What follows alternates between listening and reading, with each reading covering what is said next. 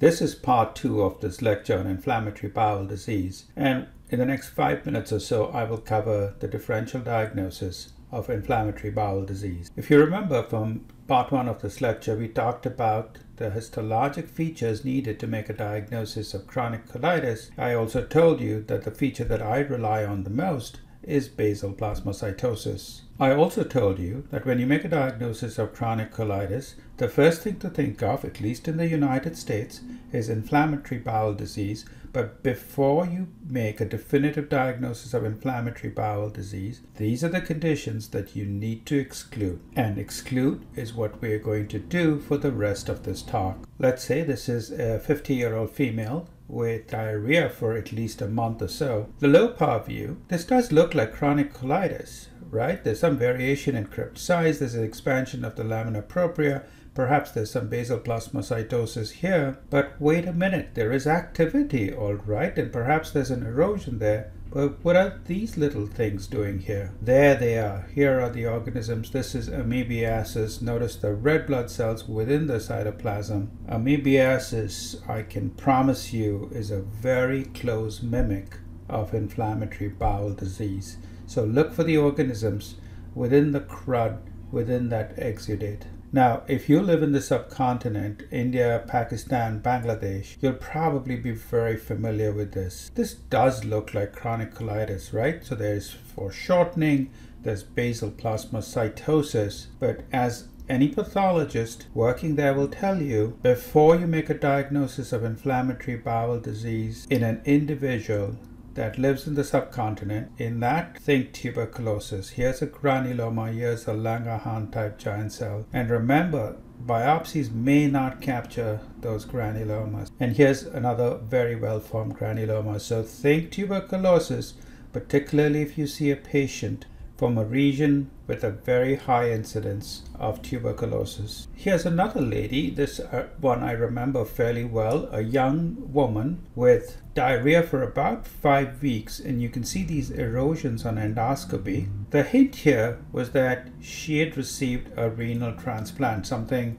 that I did not pay attention to when I originally signed this out. Here's the biopsy. Now, I did not leap to a diagnosis of chronic colitis, although there is some variation in crypt size, and there are a few plasma cells that are trickling to the base of this biopsy. There's certainly some basal plasmacytosis here, but look at these crypts. They look like dilated and damaged crypts. That perhaps is the best way to describe those crypts. But in addition, notice this increase in apoptotic activity. Those features, that dilated, damaged crypt, that increase in apoptotic activity, is very typical of mycophenolate mofetil related colitis. Per se, this is not chronic colitis. I would prefer to classify this as acute self-limiting colitis.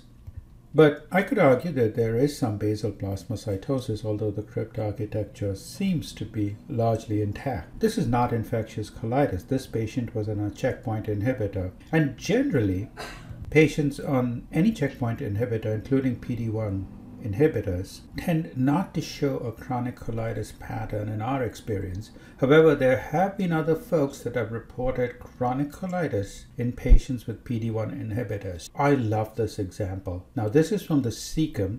This was a completely asymptomatic patient, and you've got to give it to me. This does look like chronic colitis, right? Basal plasmacytosis. There's even a branch there. There's some variation in crypt size. There's a huge expansion of the lamina propria. But this is not inflammatory bowel disease. This is NSAID-related colitis. You take the NSAIDs away, and this picture of active chronic colitis essentially goes back to normal. The hint that you're dealing with a drug-induced NSAID-related colitis is the fact that these patients are asymptomatic.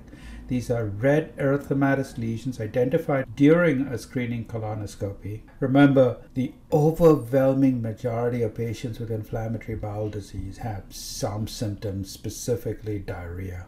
Alright, so that's it for drug-related colitis. There are several other drugs that could cause colitis, and I will not have the time to talk about them. But I did want to talk about diversion colitis primarily because if you are not aware of this condition, you might unnecessarily label somebody with inflammatory bowel disease. So a quick word about diversion. Diversion colitis arises in what is known as the Hartmann's pouch. This is the pouch that is disconnected from the fecal stream because the fecal material is coming out of the stoma here. This is believed to be a deficiency of short chain fatty acids. When you see a confluent pattern of large germinal centers on low power, that is very likely to be diversion colitis. Inflammatory bowel disease, whether it's Crohn's colitis or ulcerative colitis, seldom shows reactive germinal centers in this fashion. And if you don't believe me, look at these reactive germinal centers right here. The rest of the colon shows active chronic colitis. Images from those areas of active chronic colitis would mimic inflammatory bowel disease. Now, this turns out to be a very unexpected mimic of inflammatory bowel disease and chronic colitis. Notice the basal plasmacytosis, the shortening of the crypt. There's even some activity.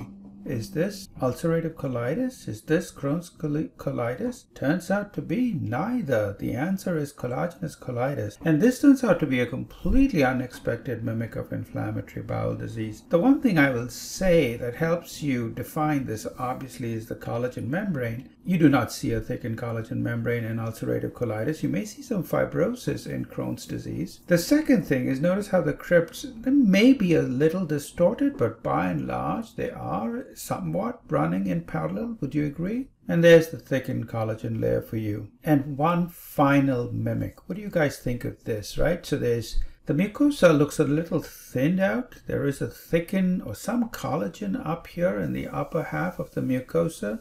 Perhaps there's some basal plasmacytosis. Perhaps there's some foreshortening. But again, the crypt architecture is largely intact. And wow, look at the amount of collagen. This is way above what you would see with collagenous colitis. This is not chronic colitis, ladies and gentlemen. This is chronic radiation injury, another mimic of inflammatory bowel disease and chronic colitis.